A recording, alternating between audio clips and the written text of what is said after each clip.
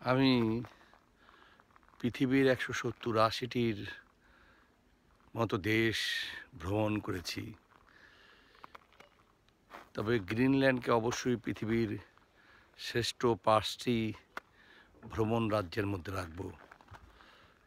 এটা অনেক কষ্টকর একটা জার্নি, তার কারণ সর্বত্রই বরফ, পাহাড়ি উঁচু নিচু ঢালু পথ এবং পুরো শহরেই আমাকে হেঁটে হেঁটে ঘুরতে হয়েছে। মাইলের পর মাইল ক্লান্তিহীনভাবে আমি হেঁটে বেরিয়েছি। আর খাবার দাবারও আমি তেমন খুব একটা খেতে পারিনি। গতকালকে যাও থাই ফ্রাইড রাইস খেতে চেয়েছিলাম, হোটেলে যেয়ে দেখলাম বুকড। তারপর দেখা গেছে যে ওই সন্ধ্যার সময় ভুক লাগে না, যার কারণে আমাকে রুটি, মাখন, দই এবং কলা নিয়ে যেতে হয়েছে। গতকালকে আমি পিৎজা নিয়ে গিয়েছিলাম, সেটাও দেখা গেছে যে আমি যেহেতু ঝুলিয়ে ঝুলিয়ে ওই পলিথিনের ব্যাগ ঝুলিয়ে ঝুলিয়ে হাতে হেঁটেছি, তো পিৎজার সমস্ত যে মাংস এবং মাশরুম, ময় মশলা সব কিছুই নিচে পড়ে গেছে, সব পিৎজা খালি হয়ে গেছে। পরে চামচ দিয়ে সেগুলো তুলে তুলে আবার পিৎজা বানিয়ে আমি খেয়েছি। তো এইরকম একটা পরিস্থিতি, আমি জানি না যে কখন কি করতে হবে, কি করতে পারবো, কি খাবো। কারণ আমি যখন হোটেল থেকে বের হই, হেঁটেই বের হই এবং আমি মানসিকভাবেই এটা চিন্তা করে নিই যে আমাকে সারা পথ হেঁটে হেঁটেই বেড়াতে হবে। তো অনেক কষ্টকর জার্নি। আর এই ধরনের কষ্ট কি করা সম্ভব? যেহেতু আমার ভ্রমণের শখ, ভ্রমণের নেশা সেই কৈশোরবেলা থেকেই, যার কারণে আমাকে হাঁটতে হয়।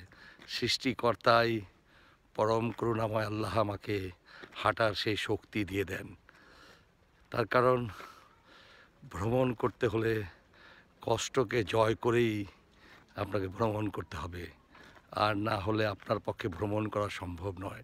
টাকা হলেই ভ্রমণ করা যায় না। বাংলাদেশে একটি মেয়ে যথাসম্ভব নাসরিন, সে ১২৫টি দেশ ঘুরেছে। আমি তাকে সিলট করি যে সে একটা মেয়ে হয়ে কিভাবে এই কঠিন জার্নি সে করলো। আর জানি না সে আমার মতো এত অর্থ সম্পদের মালিক কিনা, কিন্তু তারপরও সে ঘুরেছে। আশ্চর্য। এখনই এই বাড়িঘরগুলো পুরো বরফে ঢেকে আছে। তো একবার চিন্তা করে দেখেন যে শীতের সময় যখন -৫০ ডিগ্রি তাপমাত্রা হয়, তখন তো এই বাড়িঘরগুলো আর দেখাই যায় না, শুধু বরফ দেখা যায়। সব বাড়িতেই বরফ কাটার মেশিন আছে, ওগুলো দিয়ে সবাই বরফ পরিষ্কার করে ঘর-টর খুলে। অনেক সময় তো দরজা খোলাই যায় না। এমন একটি দেশেও বহু মানুষ সুখে শান্তিতে বসবাস করছে। প্রায় ৪০০ বছর আগে এখানে জনবসতি গড়ে ওঠে। কিছুদিন আগেও এখানে ২৫,০০০ লোক ছিল পুরো গ্রিনল্যান্ডে। এখন প্রায় ৫৬,১৭১-এর মতো লোক। আর পৃথিবীর বড় দেশগুলোর মধ্যে একটি, সবচেয়ে বড় আয়ারল্যান্ড। আমি নিচে নামার পথ খুঁজতেছিলাম এবং এই জন্যে অনেকগুলো গলিতেই আমি গিয়েছি, কিন্তু সব জায়গায় যেয়ে আমি ব্যর্থ হয়েছি। তো আমার কাছে মনে হয় এটাই হচ্ছে নিচে নামার পথ। এই পথ দিয়ে আমি গতকালকে যে সমুদ্রের লেকের যে কিনারা দেখা যাচ্ছে, সেখানে আমি গতকালকে গিয়েছিলাম অন্য রাস্তায়, কিন্তু ওখান থেকে নিচে নামা যায় না। তো এই রাস্তাটি আছে যেখান দিয়ে আমি দেখলাম যে নিচে নামা যাবে। তো এখন নামবো আমি, হয়তো আবার আমাকে কষ্ট করে উপরে উঠতে হবে, তারপর আমি নামবো। এটা অসাধারণ সুন্দর একটি জায়গা। এমন ভুবন ভুলানো সৌন্দর্য আসলে কোথায় আছে আমি জানি না। তবে এই ধরনের বরফে আচ্ছাদিত বহু দেশ আমি দেখেছি। আমার জীবনের ভ্রমণের প্রথম দিকে প্রথম সফরটা ছিল আমার দার্জিলিং। সেখানে এগুলো পাওয়া যায়, এই ধরনের বরফ। এরপর আমি কাশ্মীর গিয়েছিলাম, ইন্ডিয়ার মানালি, সিমলা, সেগুলো আমাকে মুগ্ধ করেছে।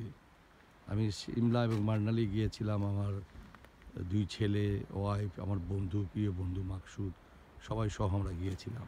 সেটা একটা অসাধারণ একেবারে আমোদ এবং আনন্দঘন একটা ভ্রমণ ছিল।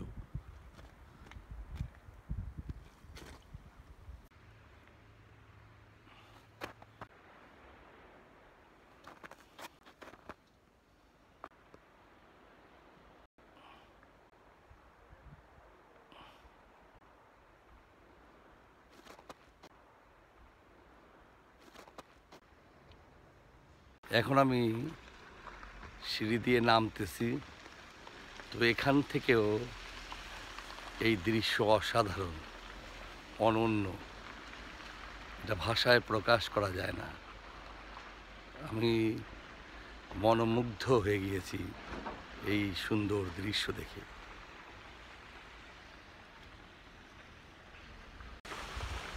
এটা আসলেই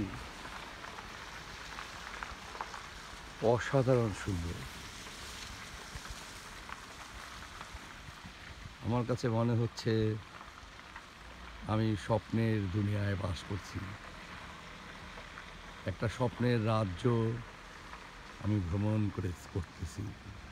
সেই কিশোর বেলা থেকেই আমার স্বপ্ন ছিল আমি গ্রিনল্যান্ড আসব। অবশেষে বহু কষ্ট করে পারমিশন নিয়ে আমি এই গ্রিনল্যান্ড এসেছি। অনন্য, একেবারে ছবির মতো, ক্যালেন্ডারের পাতার মতো সুন্দর। মনে হয় শুধু দেখতেই থাকি।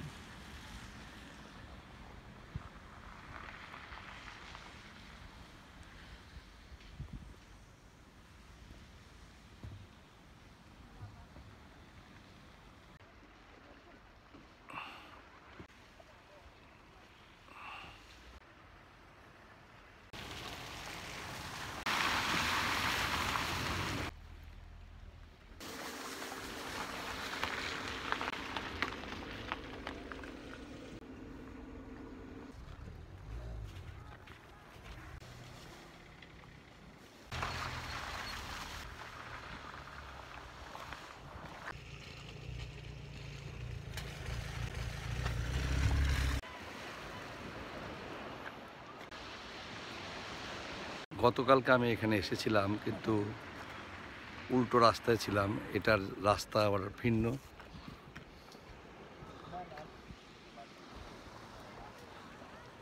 আর মেন টুরিস্ট স্পট এটাই।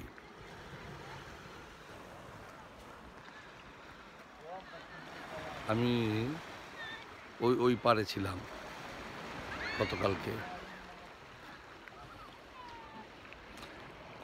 আমি অনেক হেঁটেছি, আজকেও আমি প্রচুর হেঁটেছি এখানে।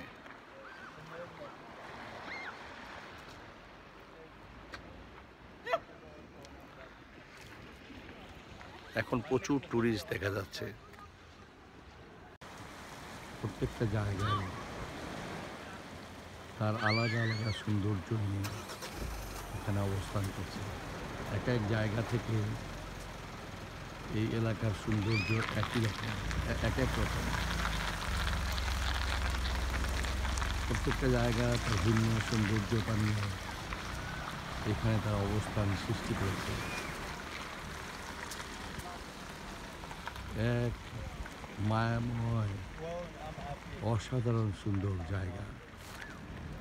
এই দেশটিতে কোনো মিল ফ্যাক্টরি নেই, কোনো ইন্ডাস্ট্রি নেই, শুধুমাত্র ট্যুরিজমের উপরেই এখানকার ব্যবসা বাণিজ্য।